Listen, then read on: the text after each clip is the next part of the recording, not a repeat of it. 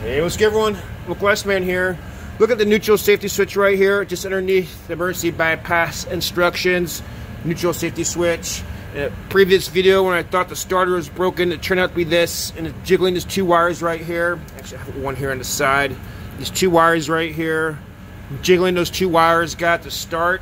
Got this thing in a couple days ago, so it's time to change it out. So what happens is, what this thing does, it doesn't allow you to start the machine while it's in gear. That means while the pedal is pressed down, rather have the transmission lever forward or reverse. If you have it in neutral and the pedal pressed down, you're good to go. But this just doesn't allow you to start it, because obviously, I think you don't want to start it like a car or in gear. The machine will start moving on you in that case. So that's what it just does right here. So a couple of things I'm going to do. I'm going to show you guys. I'm going to get the voltmeter out, the voltmeter we have here, and show you the continuity on this and how it works. And in this position right here, I don't know if the proper term is continuity, but it shows a closed loop where it signals going through, and in this position here and this position here, there's no signal, no continuity. The loop is open, so to say. So what I'm going to do first is I'm going to show you how this thing works, how it goes back and forth. I don't have a second person with me. Be nice. It's going to have to press the pedal and move the lever back and forth up in the cab. I'm going to shout out exactly what I'm doing. If you can't hear me, I put the words up there to see how this thing moves back and forth. Because this is what determines forward, neutral, and reverse. But don't really tell unless the pedal is pressed. You can't tell what position it is until you press the pedal. So let me go up there, move some stuff around so you can see exactly how this thing works here. All right, so I'm moving the lever forward, reverse, forward and reverse. And now it's in neutral. Nothing's going on. I'm going to put the pedal down while it's in neutral. So nothing's moving. It's in neutral. Let's go to forward, all the way forward. Pedal down. So pedal all the way down, all the way up, all the way down, all the way up. Neutral position. Go to reverse. You can tell it moves backward and reverse. So, and this is full reverse, full forward, full reverse, full forward here. So that's how it operates. So if it's in this position here, forward with the pedal down, it won't let you start it. But if I have the lever in neutral, to get neutral here, it's not going to move. So it's in that safety area there. And reversely going backwards. So we're going to have to tune this thing so it's right in the butter zone. So it's not going to start in this position right here. Let's go a little bit forward just to see how far it goes forward. So I just have this thing maybe a quarter forward. It just goes up a little bit. Now all the way forward, you can see there's more travel in it. So just a little forward and all the way forward. So you can see right there how the neutral safety switch works and how it shifts gears from forward to reverse. You can't see it, but there is a linkage connecting to the transmission here. So all you're doing is reversing flow of the liquid. And this thing right here is just kind of hooked to it. Let's go ahead and try to set everything up right here. The voltmeter. So I'm gonna need a couple hands here.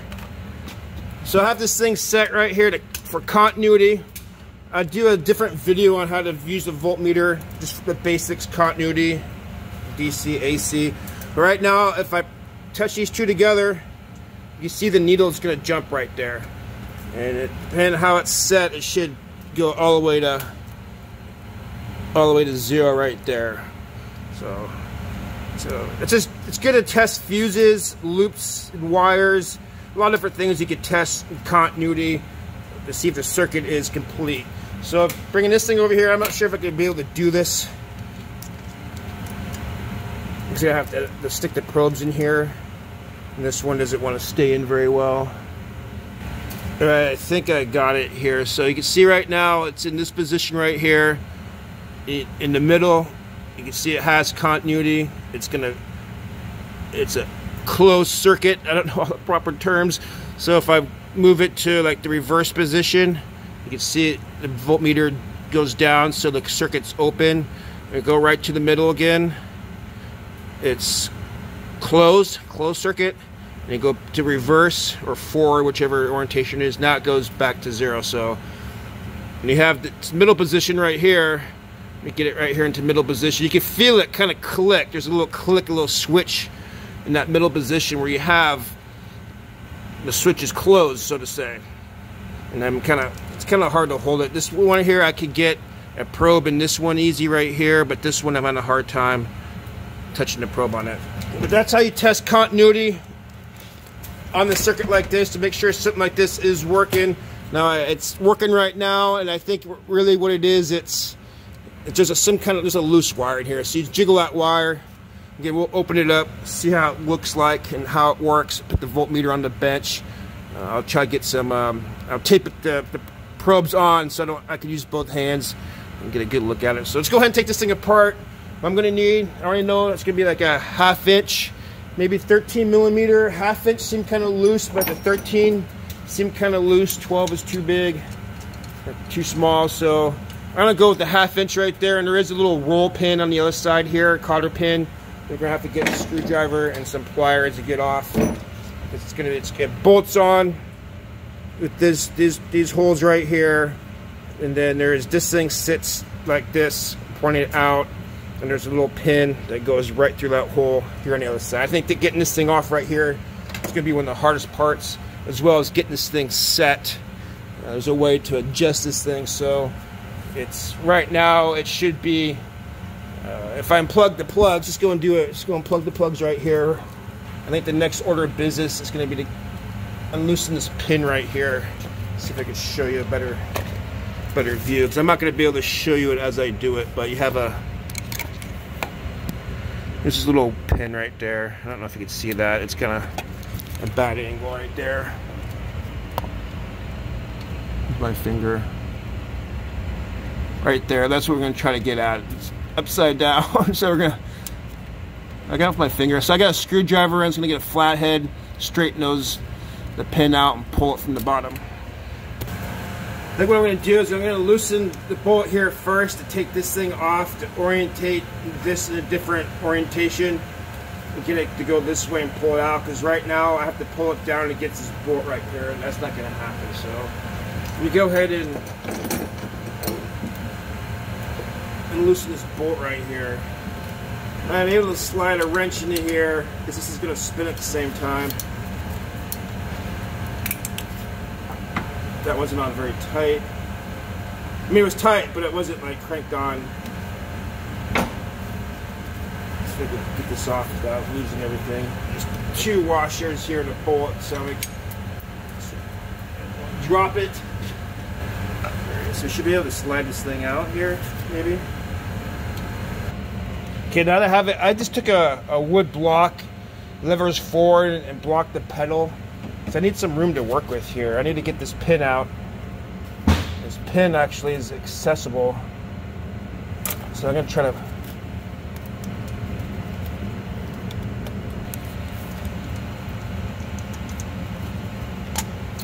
Okay. Just needs to pull it just a little bit. It's almost kind of threaded in there.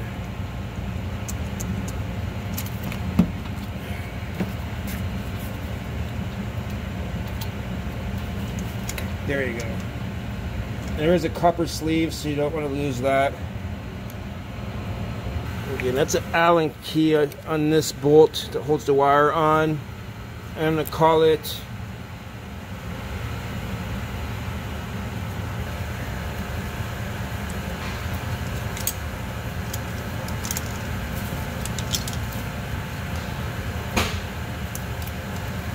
I don't know how I'm going to get it on, but I know how I'm going to get it off. There you go.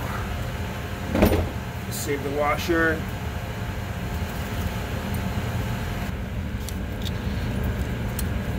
Yeah, you're stuck on there, aren't you? There you go. Alright, so here's the old switch. We'll put this back in right there. And you can see there's a little copper. That's what closes the switch in there. It's probably going to be something that can be repaired. I'll open it up and I'll take a look at it, clean it up. Maybe it could be something you could use as a backup switch. This one right here, here's the new switch. We're going to have to get it tuned. You can see right there is a slot. I can see very well there, but there is a little slot. You can see there between the tubes. We're going to have to get this thing just right. And I think the hardest thing is going to get this pin back on. You can't see, but there's a little piece of metal on the other side that I was fighting against. Yeah, I suppose I could take it out like that and put it back in to get that pin back in. The little cotter pin right here. You can tell it's kind of, it's got some curve to it, so you can tell it was deformed trying to get in there.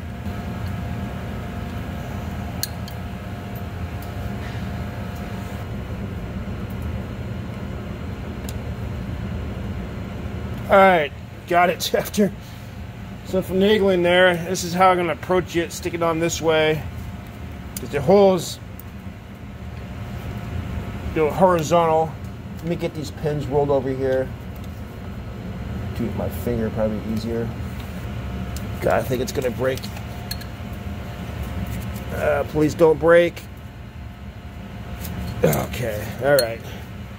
Wasn't ideal, but I got it in there. Again, remember there's a washer that goes on this side. So now let's go ahead and slide this thing on.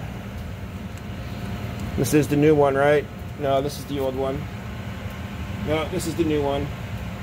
This is the new one. And we're gonna go like this. Slide it back in that little hole right there. And there's a little spacer here. So let's get the bolt in. I'm going to do it like that. And the spacer, slip it through there. It's a tight fit, so you're going to have to thread it. If you get it right back where it was, you can tell where it was. It may be a little easier to get in there.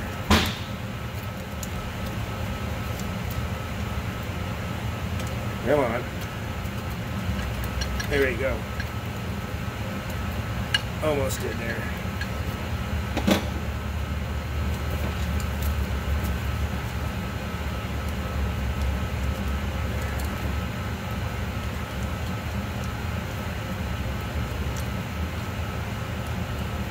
Just about got it. Slide the washer on, don't drop it. Got a locking washer right here.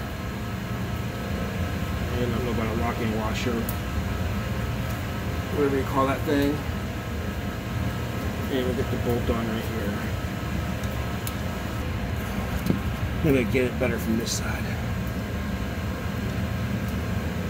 You'll find yourself going back and forth from one side to another. Alright.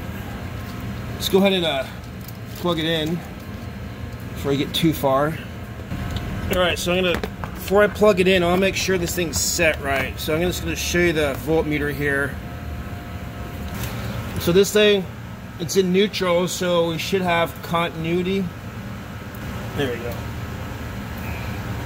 So to adjust this thing, again, you can adjust it back and forth. Not this, but the black thing, before we tighten it down, we gotta make sure it's showing.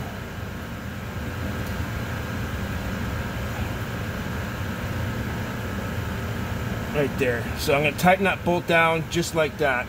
I'm probably gonna use a second hand to make sure that I think it needs to go towards me just a little bit, towards the front of the machine just a little bit more. And since that bolt's kind of wedged in there, I'm going to use two hands and just get it just a little bit more forward, I think, then call it good. But this is how you test the switch to make sure it's working before you plug it in and get it going.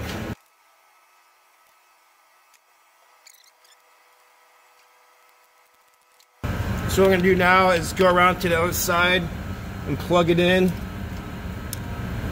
And you can tell here, I didn't really say at the beginning, but you can see that there's a little mark right there, and there's a little mark right there, and that's kind of where it needs to be in between. So I think we're good to go on that.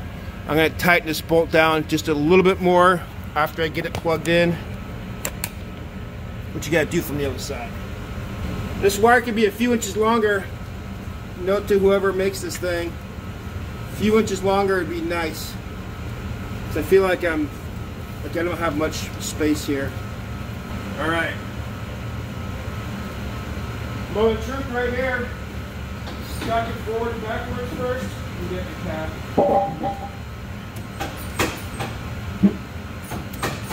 So good right there. Alright. Neutral.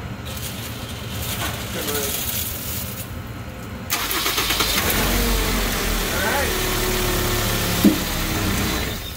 Neutral safety switch installed. Already got it working, but I want to show you the voltmeter one more time with this old switch right here. I got one end taped in, and this end right here, I didn't realize I got to shove it in the bottom right there to make sure I get connection. And you can see there is a little copper sleeve right there, and it just makes a connection, and it's supposed to connect right there. So right there is when the switch starts to right about there. And you can see it pops. It pops, so right there will let us start the machine. So it's supposed to be right there. So you can see it doesn't want to stay on. Right there, it will stay on.